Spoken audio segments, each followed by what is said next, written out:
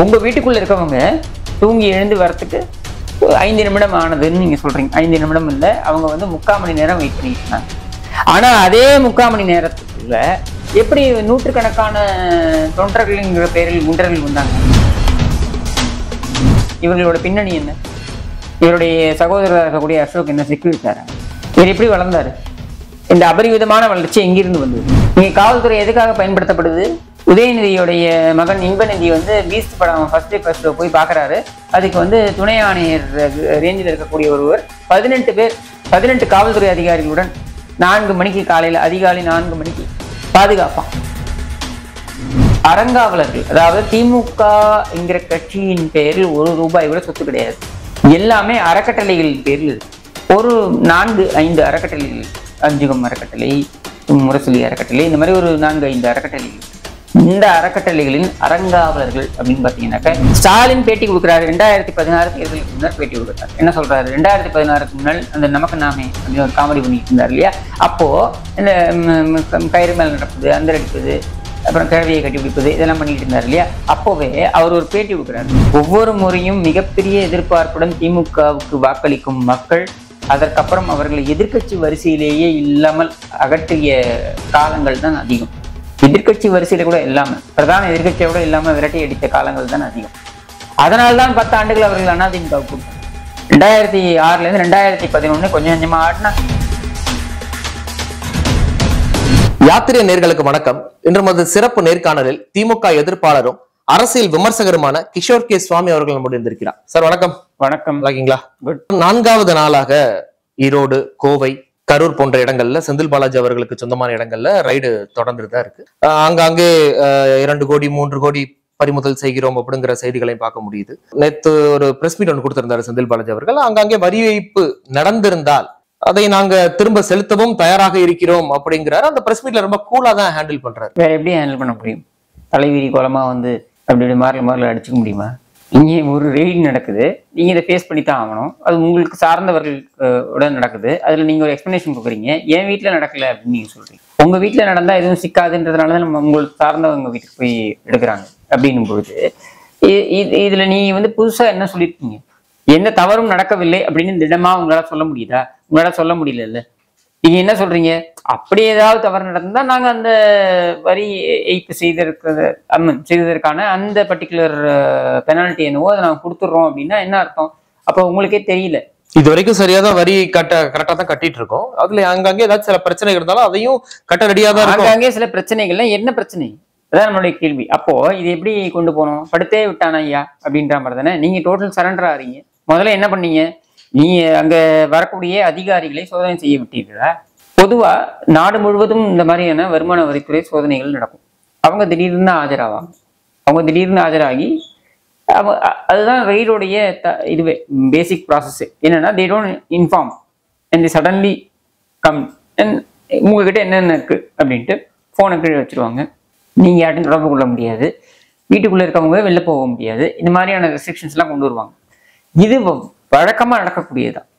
இப்படி செய்தால்தான் இதையெல்லாம் ஆவணங்களை எல்லாம் அதாவது முறைகேடாக நடக்குது அப்படின்ற சந்தேகத்தின் அடிப்படையில அவங்க வராங்க, வந்து உங்களை சோதனை செய்யறாங்க.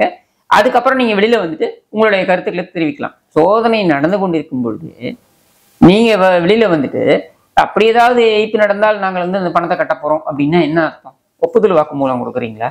இல்ல உங்களுக்கு புரிந்து விட்டுதா கட்டி இவங்க வந்து எடுக்க போறாங்க அப்படின்ட்டு? நீங்க வந்து உங்க பேர்ல எந்த சொத்தையும் சேர்க்கல, மற்றவங்க பேர்ல சேர்த்திருக்கீங்க.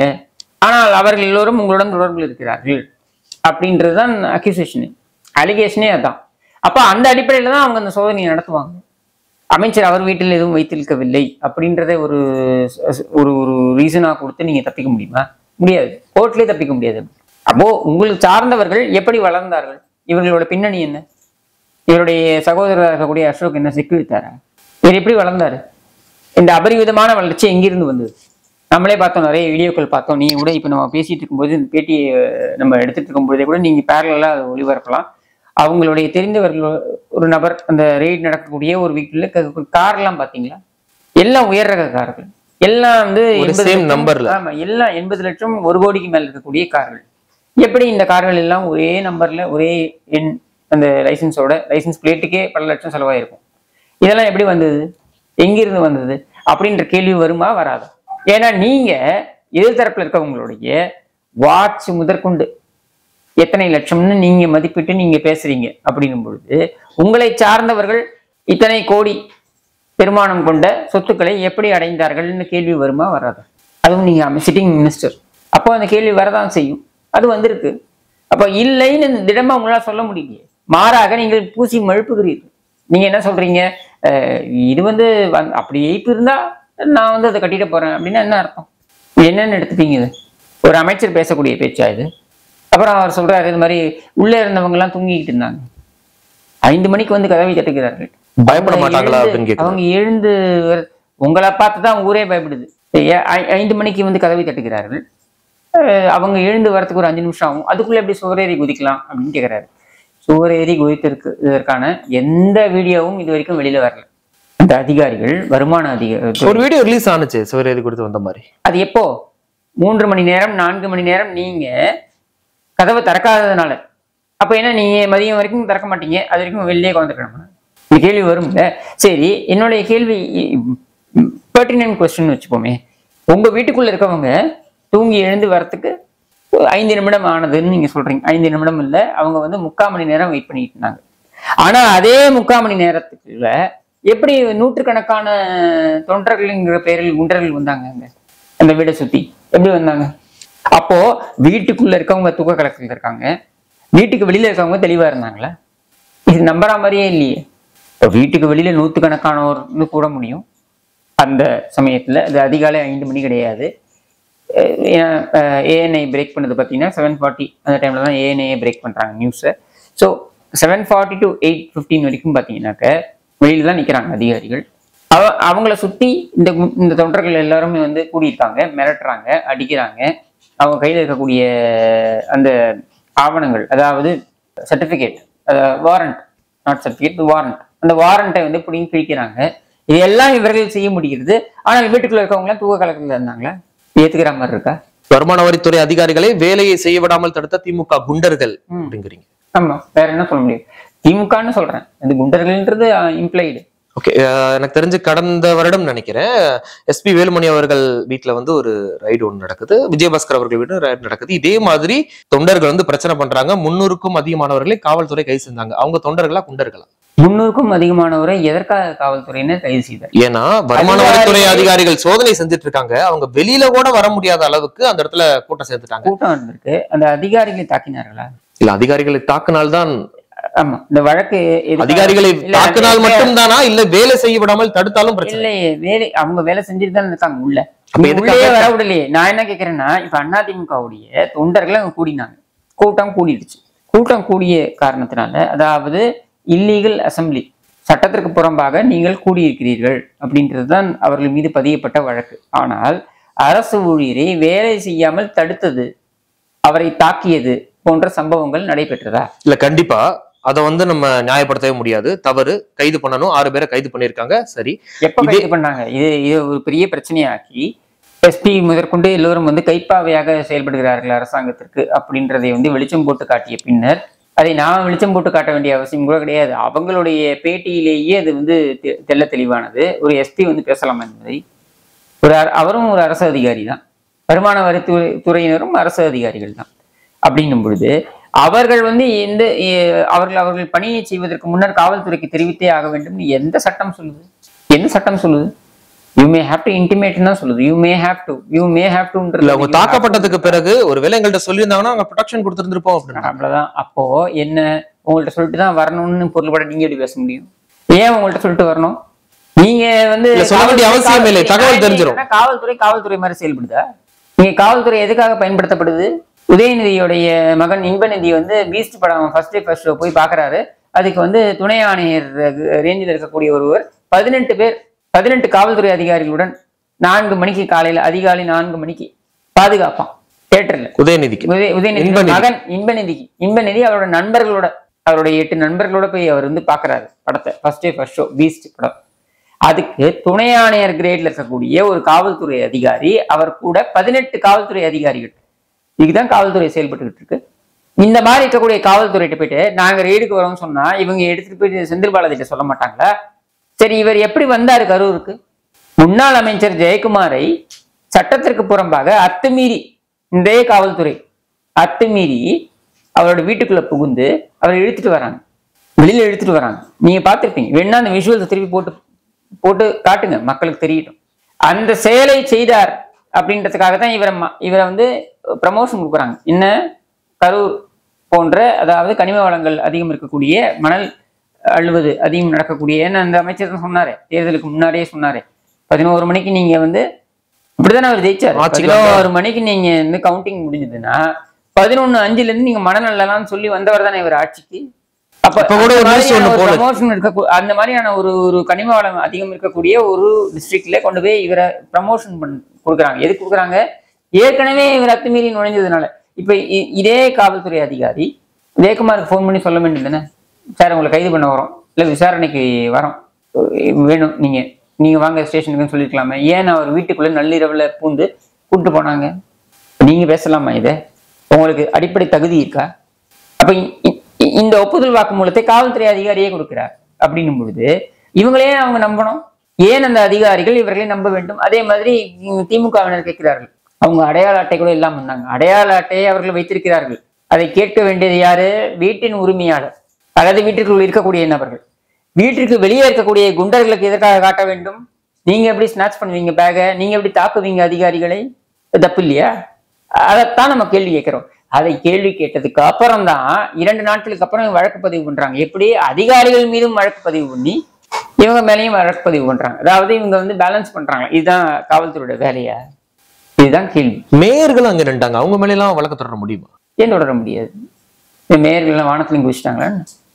துணை மேயர், அவங்க நம்ம துணை மேயர் அவங்கள்ட்ட ரைட்லாம் நடந்திருக்கு, அவங்களும் அங்க இருந்தாங்க. ஆமா, நீ துணை மேயர் மாதிரி நடந்துக்கணும். ரோட் சைடு பேட்டை ரவுடி மாதிரி நடந்துக்கிட்டா அப்புறம் உங்க மேல இங்க கேஸ் ஃபைல் பண்ணாம வேற என்ன பண்ணுவாங்க? தூக்கி வச்சு கொண்டாடுவாங்களா? திமுகவுடைய வரலாறு அந்த மாதிரி இருக்கலாம். ஏன்னா ஏற்கனவே நீலாவதி கொலை வழக்கில் குற்றம் சாட்டப்பட்டு செந்தில் பாலாஜிக்காக தண்டனை பெற்று மதுரையில வந்து தண்டனை பெற்ற ஒரு நபரை மதுரைக்கே துணை மேயராக்கிய வரலாறு இவர்களுடைய கோர வரலாறு. அதனால இவங்களுக்கு அது சகஜமா இருக்கலாம், நாம அதை ஏத்துக்கணும்னு அவசியம் இல்ல. செந்தில் பாலாஜி அவர்களுக்கு சொந்தமான இடங்களில் ரைடு அப்படின்னா அவர் செந்தில் பாலாஜி அவர்களுடைய தொண்டர்கள் வருவது ஓகே, மேயர் துணை மேயர் வரைக்கும் வந்து நிக்க வேண்டிய அவசியம் என்ன நினைக்கிறேன்? அதைத்தான் நானும் கேட்கிறேன். வீட்டுக்குள்ள இருக்கிறவங்க தூக்க கலக்கத்துல இருந்தாங்க, வீட்டுக்கு வெளியில துணை மேயர் தலைமையில் ஒரு பெரிய ஒரு கூட்டமே வந்து படையே வந்து வந்துருச்சு. அவங்க எல்லாம் தெளிவா இருக்காங்க. என்னன்னு எடுத்துக்கிறது? இது மக்கள் தான் யோசிக்கணும்.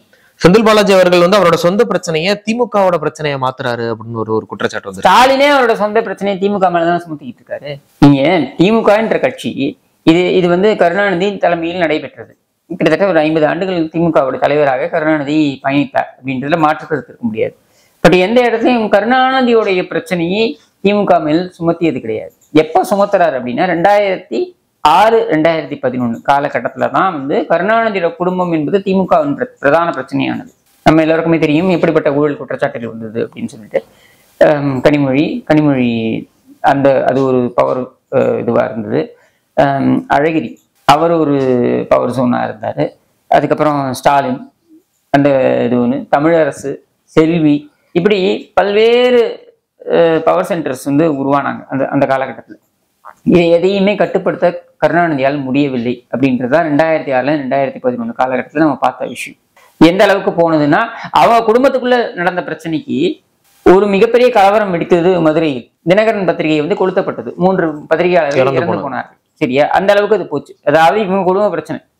இந்த குடும்ப பிரச்சனையை வந்து இவர், அதாவது செயற்குழு, பொதுக்குழு இதையெல்லாம் கூட்டி மாறன் சகோதரர்களை வெளியேற்றினார் கருணாநிதி. அந்த செயற்குழுல என்னென்னமோ டிசைனா பேசி வெளியேற்றினார்.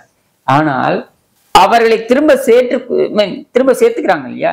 அந்த சேர்த்து கொண்டது என்பது கமுக்கமாக நடைபெற்றது. வெளியேற்றும் பொழுது செயற்குழுவை கூட்டி வெளியேற்றுறீங்க, திரும்ப கூட்டிக்கிறது, திரும்ப சேர்த்துக்கிறது மட்டும். ஏன் செயற்குழுவை கூட்டல? ஏன் அதை வந்து கமுக்கமா பண்ணீங்க? அப்போ உங்க குடும்பத்துக்குள்ள இருக்கக்கூடிய பிரச்சனைகளை நீங்கள் கட்சி மீது சுமத்துவது அப்படின்றது கருணாநிதி காலத்திலேயே துவங்கி விட்டது. அதோடைய நீட்சி தான் நீங்க பாக்குறீங்க. அப்ப நம்மளுடைய கேள்வி என்ன அப்படின்னா, 2013-14 காலகட்டத்திலிருந்து துவங்கி இது KKS இளங்கோவனே வந்து ஒப்புதல் வாக்கு மூலமா கொடுத்தார். அந்த பேட்டி வந்து நிறைய பேர் பார்க்கல. என்னன்னா, அறங்காவலர்கள், அதாவது திமுக என்கிற கட்சியின் பெயரில் 1 ரூபாய் கூட சொத்து கிடையாது. எல்லாமே அறக்கட்டளைகளின் பேரில் இருக்கு. ஒரு 4-5 அறக்கட்டளைகள் இருக்கு. அஞ்சுகம் அறக்கட்டளை, முரசொலி அறக்கட்டளை, இந்த மாதிரி ஒரு 4-5 அறக்கட்டளைகள் இருக்கு. இந்த அறக்கட்டளைகளின் அறங்காவலர்கள் அப்படின்னு பாத்தீங்கன்னாக்க ஔவை நடராஜன் உட்பட நிறைய பிரமுகர்கள் இருந்தாங்க. இவங்க எல்லாம் மறைந்து விட்டார்கள். அன்பழகன், ஔவை நடராஜன் போன்றவர்கள் எல்லாம் கூட அதில் இடம்பெற்றார்கள். பட் இவங்க எல்லாம் இப்ப மறைந்து விட்டார்கள். இப்பொழுது இருக்கக்கூடிய இந்த 5 அறக்கட்டளைகளில் யார் அறங்காவலர்கள் அப்படின்னு எடுத்தீங்கன்னாலே நீங்கள் புரிந்து கொள்ள முடியும் யாருடைய பிரச்சனையை யார் திமுக மீது சுமத்தி கொண்டிருக்கிறார்கள்.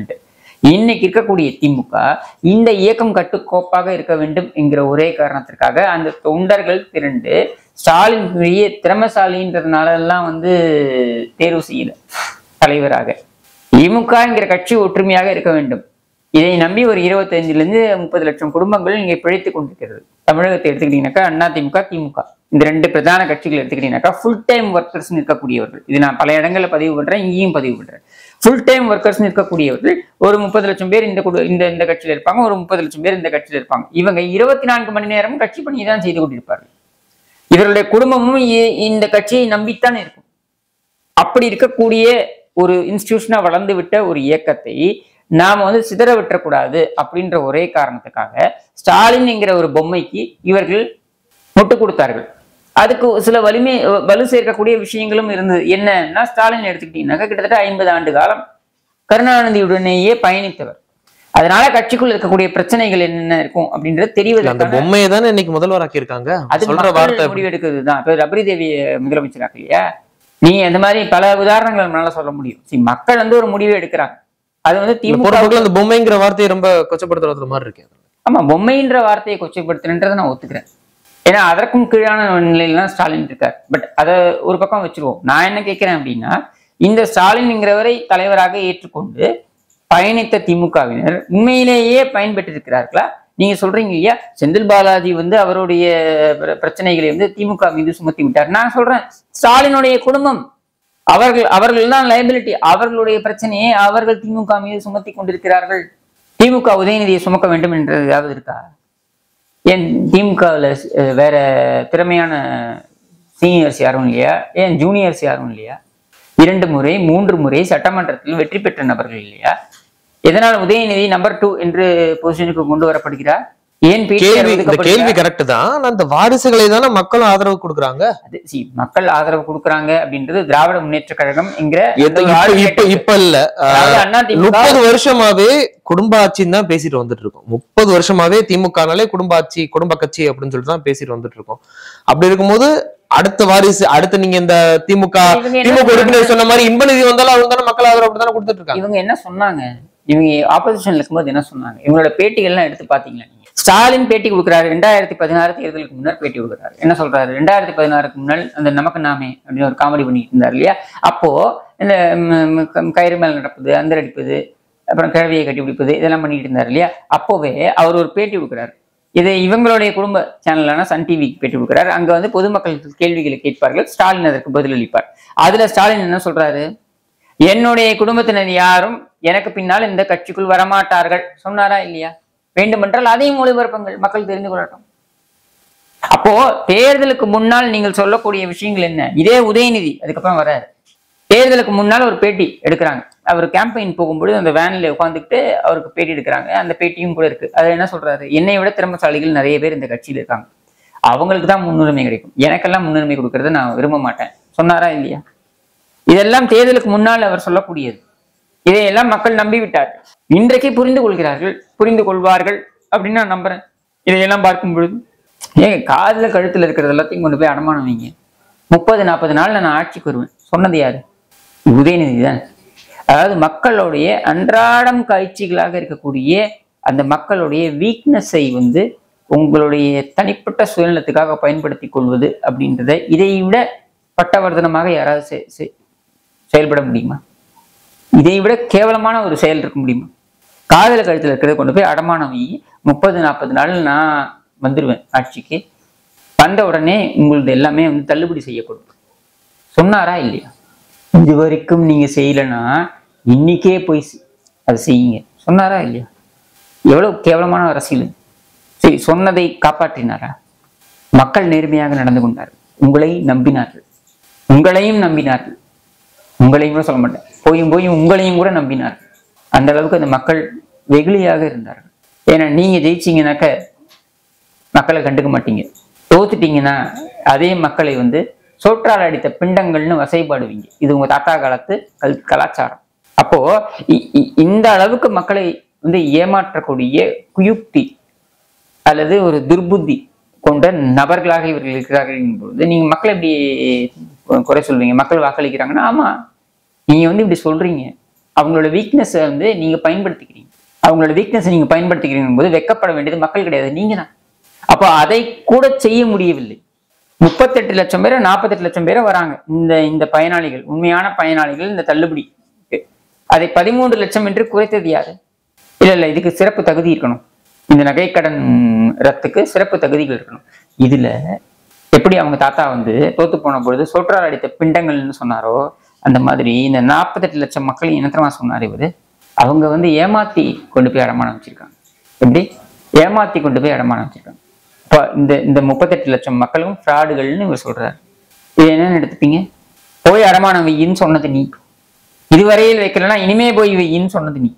அப்படி சொல்லிட்டு ஆட்சிக்கு வந்ததுக்கு அப்புறம் இவங்க எல்லாம் ஃப்ராடுன்னு ஓட்டு போட்டவங்களே சொல்றியே, உன்னை என்ன கிரேட் பண்றது? அதே போலதான் இந்த குடும்ப தலைவர்களுக்கு 1000 ரூபாயும் அதே மாதிரி குடும்ப தலைவிகளுக்கு கொடுக்குறோம் அப்படின்னு சொல்லிட்டு 1000 ரூபாய்ன்னு தகுதி வாய்ந்த தலைவிகள். இந்த யார் அந்த தகுதி வாய்ந்த தலைவிகள்? அது என்ன தகுதி? 5 முறை ஆட்சியில் இருந்த திமுகவுக்கு கஜானால எவ்வளவு பணம் இருக்கும் எவ்வளவு பணம் இருக்காதுன்னு தெரியாதா? அதுவும் திமுகவுக்கு தெரியாது. பணம் என்று விட்டால் திமுகவுக்கு எங்க இருக்குன்றது தெரியாதுன்றதை யாராவது நம்ப முடியுமா? அப்போ இந்த மக்கள் திரும்ப திரும்ப ஒவ்வொரு முறையும் நான் சொல்றேன், நீங்க வரலாறை புரட்டி பாருங்கள். ஒவ்வொரு முறையும் மிகப்பெரிய எதிர்பார்ப்புடன் திமுகவுக்கு வாக்களிக்கும் மக்கள் அதற்கப்புறம் அவர்களை எதிர்கட்சி வரிசையிலேயே இல்லாமல் அகற்றிய காலங்கள் தான் அதிகம். எதிர்கட்சி வரிசையில கூட இல்லாம, பிரதான எதிர்கட்சியை கூட இல்லாம விரட்டி அடித்த காலங்கள் தான் அதிகம். அதனால்தான் 10 ஆண்டுகள் அவர்கள் அதிமுகவுக்கு கொடுத்தாங்க. 2006 இருந்து 2011 கொஞ்சம் கொஞ்சமா ஆடினாங்க. இவங்க ஆடின ஆட்டத்துக்காகத்தான் 2011 2021 வரைக்கும் இவங்களால ஆட்சி பக்கமே வர முடியல. ஏன்? நீங்க மிகப்பெரிய ஒரு இயக்கம், தமிழகத்தில் மிகப்பெரிய தாக்கத்தை ஏற்படுத்திய இயக்கம், வந்திருக்க வேண்டியதானே நீங்க.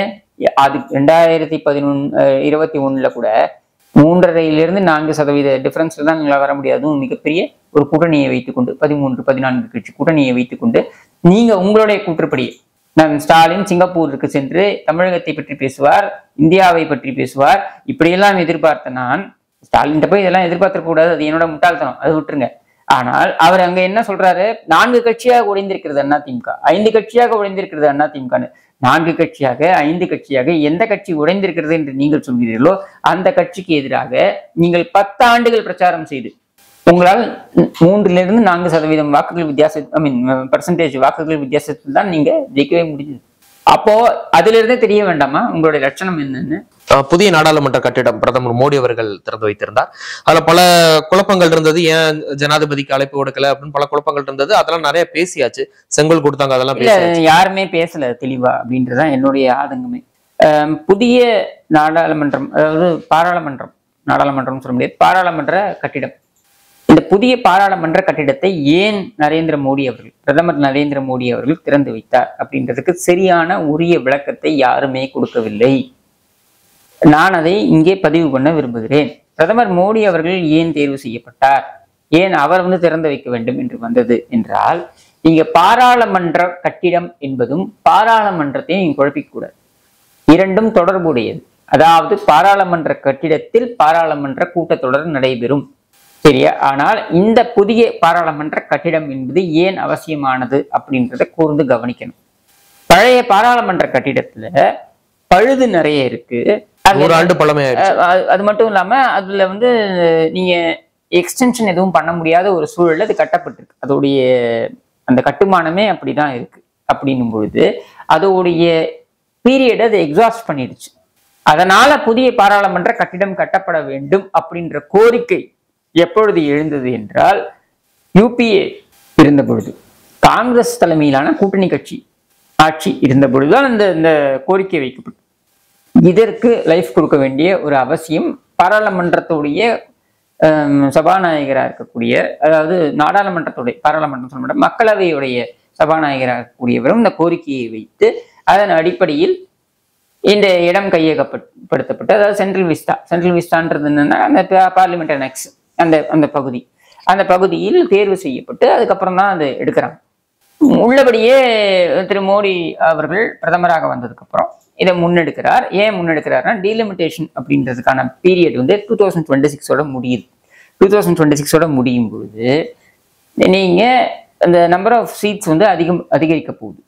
அப்ப அதிகரிக்கும் பொழுது அதற்கான கூடுதல் இடமும் தேவைப்படுது. அது மட்டும் இல்லாமல் இந்த அலுவலுக்கு தேவையான அலுவலகங்கள் இது எல்லாமே பல்வேறு இடங்களில் ஸ்ப்ரெட் ஆகியிருக்கு. இதையெல்லாம் ஒரே கூடையின் கீழ் கொண்டு வர வேண்டும் அப்படின்றதுதான் நோக்கம். இப்போ உதாரணத்துக்கு சட்டப்பேரவை எடுத்துக்கிட்டீங்கன்னாக்க, தமிழகத்தில் புதிய சட்டப்பேரவை அப்படின்னு ஒன்று கொண்டு வந்தார், ஓமந்தூரார் அப்படின்றது. ஆக்சுவலி எங்க அவங்க முடிவு பண்ணாங்க அப்படின்னு பார்த்தீங்கன்னாக்க, அந்த ஒரு காலேஜ், லேடிஸ் காலேஜ், அங்கதான் அதை முதல்ல இது பண்ணாங்க. என்னன்னா அந்த காலேஜ் வந்துட்டு காலேஜ் தவிர்த்து, இந்த காலேஜ் பில்டிங் தவிர்த்து மிகப்பெரிய ஒரு இடம் இருக்கு அப்படின்னு சொல்லிட்டு செல்வி ஜெயலலிதாவுடைய காலகட்டத்தில் முடிவு பண்ணும் பொழுது அது கூடாதுன்னு சொன்னாங்க.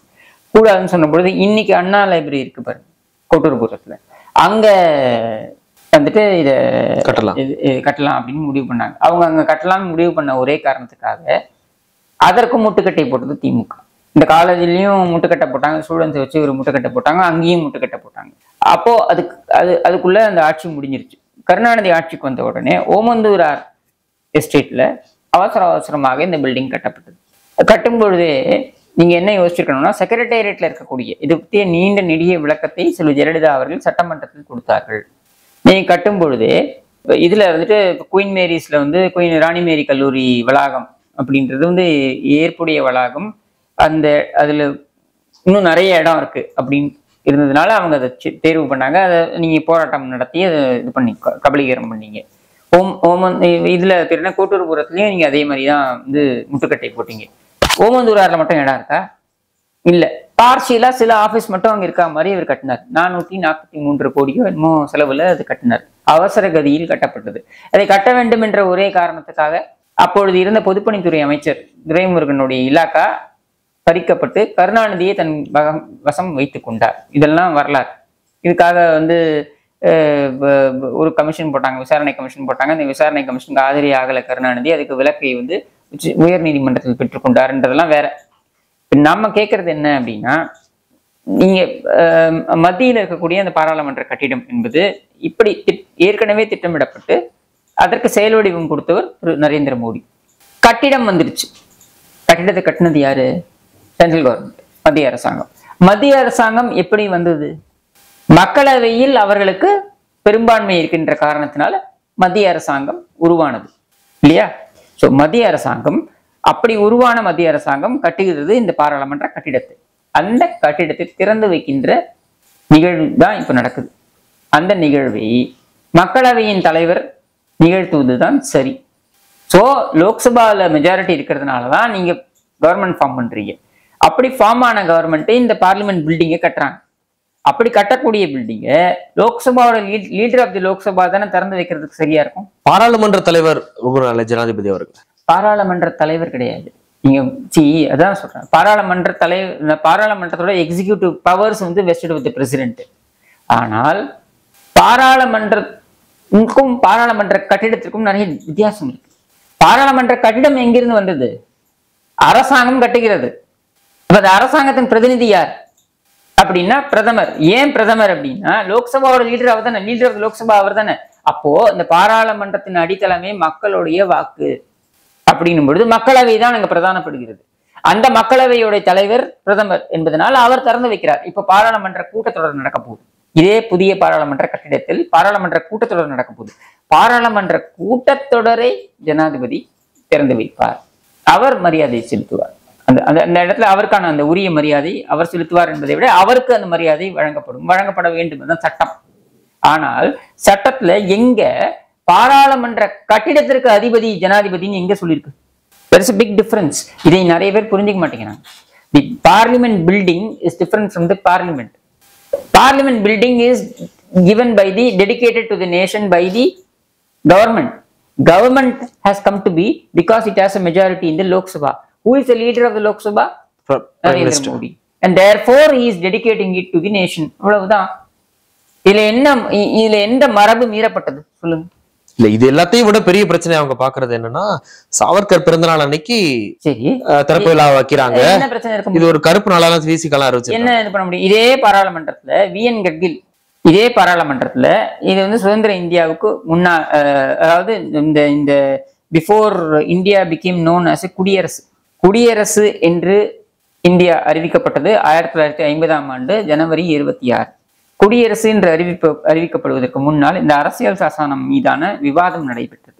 இந்த விவாதத்தில் பேசும் பொழுது விஎன் கட்கில் என்கிற காங்கிரஸ் உறுப்பினர் அவர் வந்து அங்க பதிவு பண்ற விவாதம் நடக்கும் பொழுது இதே பாராளுமன்றத்தில் சவர்கர் அவருடைய இயக்கமான இந்து மகாசபா அரசியல் சாசனம் குறித்து அவர்கள் சில சிந்தனைகளை அவர்களுடைய அரசியல் சாசனம் அப்படின்னு சொல்லிட்டு இந்தியாவிற்கான அரசியல் சாசனம் என்று அவர்கள் கொடுத்திருக்கின்ற அந்த டிராஃப்ட் அதை நாங்கள் வந்து எடுத்து கவனத்தில் கொண்டோம்.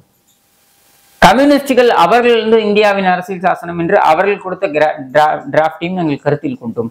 இரண்டையும் எடுத்துக்கொண்ட பொழுது அடிப்படை விஷயங்களில் இரண்டு தரப்புமே ஒத்து போயிருக்கின்றன அப்படின்றத பதிவு பண்றார். சாவர்கருடைய இயக்கமான இந்து மகாசபாவுடைய ஐடியாஸ் ஆன் கான்ஸ்டிடியூஷன் அரசியல் சாசனம் மீதான அவர்களுடைய யோசனைகளும் கருத்தில் கொள்ளப்பட்டது என்பதற்கு இதை விட வேற என்ன எவிடன்ஸ் இருக்க முடியும்?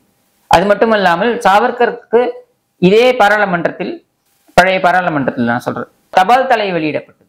அப்பொழுது இருந்து பிரதமர் இந்திரா காந்தி அதை வெளியிடுகிறார். சாவர்கரை புகழ்ந்து அதே இந்திரா காந்தி அதே பாராளுமன்றத்தில் பேசுகிறார். அவர் மறைவை ஒட்டி நடந்த அந்த செஷன்ல அவரை பற்றி புகழ்ந்து பேசுகிறார். இதே பாராளுமன்றத்துல பழைய பாராளுமன்றத்துல 2003 டாக்டர் அப்துல் கலாம் சாவர்கருடைய திருவுருவ படத்தை திறந்து வைக்கிறார் வாஜ்பாய் அரசாங்கத்தின் பொழுது. அப்போ வாஜ்பாயோடைய கூட்டணி கட்சி யாரு? திராவிட முன்னேற்ற கழகம். அந்த திராவிட முன்னேற்ற கழகத்தை சேர்ந்த அமைச்சர்களும் பங்கேற்கிறார்கள் அந்த நிகழ்ச்சியில். காங்கிரஸ் புறக்கணிக்கிறது. 2003 பிப்ரவரி சாவர்கருடைய திருவுருவ படம் பாராளுமன்றத்தில் காந்தியுடைய திருவுருவ படத்துக்கு அவர்கள் திறந்து வைக்கப்படுகிறது. யாரு? ஜனாதிபதி அப்துல் கலாம் அவர்கள் திறந்து வைக்கிறார்.